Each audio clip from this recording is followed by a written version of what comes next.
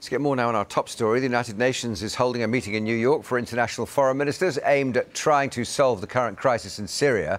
Now, this comes as Kurdish fighters combating IS in the country say the terrorist group is beginning to withdraw, claiming the era of its destruction has now begun.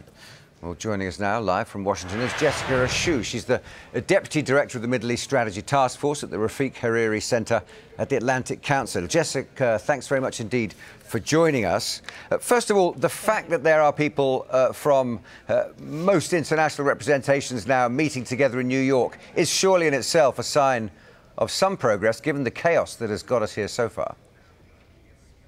You know, it is a positive sign of progress, and it is a positive sign of evolution in the diplomatic attempts to resolve this conflict since the last iteration of peace talks in early 2014 in Geneva. Now, in the Geneva format, as you'll recall, Iran was not a participant, and that was an issue because obviously Iran has troops on the ground and in many cases is commanding Syrian government forces, so to not have them there was a problem.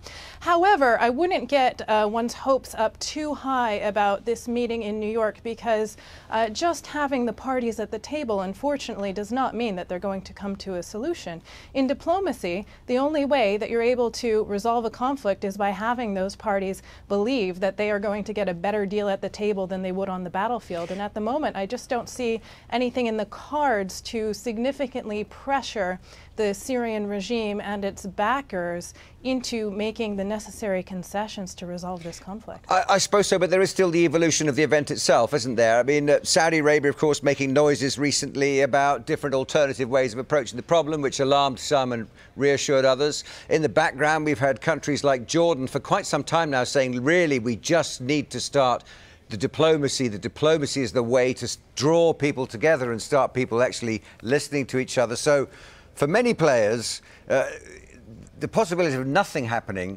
will strengthen the determination to make the diplomacy have effect.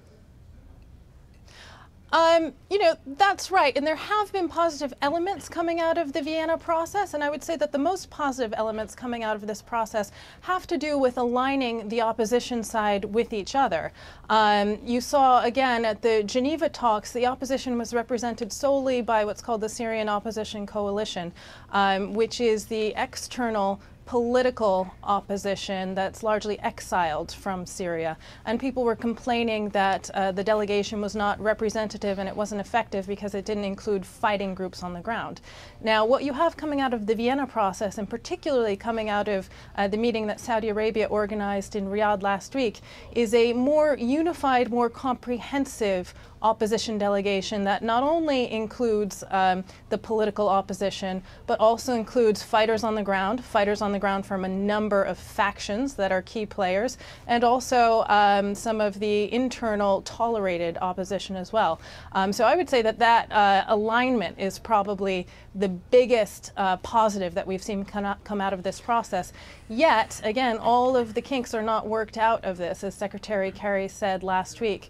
There's still some disagreements amongst the opposition about their positions, and furthermore, there's still a lack of acceptance on the Russian and the Iranian side about this opposition delegation. They're saying that the fighters are terrorists, and we're hearing this over and over again from the Russians, trying to delegitimize the opposition and delegitimize the process. So there's still quite a ways to go. Yeah, while we're looking at this various different names, Free Syrian Army, the coalition, opposition coalition, all that, it does become clearer to leaders in Europe and in the States that there is no coherent opposition at the moment that can be depended on politically.